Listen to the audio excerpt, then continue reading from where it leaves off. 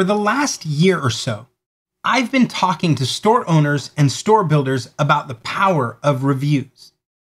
Well, today we're introducing a new plugin that will bring a lot of those best practices to your WooCommerce store. It's called Better Reviews for WooCommerce. And when you take a look at the settings, when you come in here and take a look at attributes, for example, it allows you to define certain product attributes that you want to assign to either some or all of your products. In this particular case, imagine this store is about bags.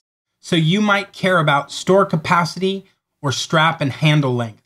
That's simply a way for people who are doing reviews to give you specific data, not just the star rating, but specific feedback about these products.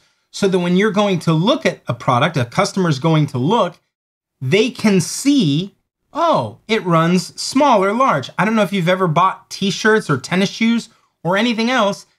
Being able to know from customers who have already purchased it whether or not it runs big or small can be very valuable and very helpful. But the same dynamic also applies to the people writing the reviews. This is author characteristics. Again, if we're talking about luggage, understanding the packing profile or the travel profile, how often do you travel and how do you pack, can be very, very important when you're reading someone's review. After all, not all reviews are equal. If you've gone to Amazon and read reviews about a product, you're left wondering, yeah, but I don't understand the context of whether this person flies once a year or once a week, right? That's going to be very, very different.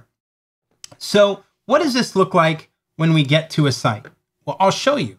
I'm going to come to this leather bag that has a nice image, additional thumbnails that let me look at the details of a product so I can see. There's beautiful text, but we already know people want to read what others have to say about your product more than what you have to say about your product. And then we get down into these reviews. And when we see these reviews, you're going to see all that information, right? Does it feel larger than you might imagine? Does the strap length feel longer than normal or average? Here's the star reviewing and a histogram breakdown of how those reviews play out. But more importantly is as I look at the review, I'm going to get not only whether or not they're a verified purchaser, but their profile as they tell it to me, right? So when they wrote this review, told me, I'm a person who checks bags or I'm a person who's casual travel profiler. That's going to be very different than someone who is traveling professionally and only does carry-on, right? How I read these reviews is going to be different, and I can filter those, right? I can say, hey, show me just people who do carry-on, or I can say, show me people who normally check luggage, or people who pack super light, right? And how I can filter that allows me to read only the reviews that match my dynamic. Now, on the right side here, when you're talking about leaving a review, that profile information is not required, right? Not like the name and email. So if in terms of worrying about GDPR or anything else, if you don't want to leave that data, or if your reviewer doesn't, no problem at all. But if they do, it becomes very powerful over here for people to filter on.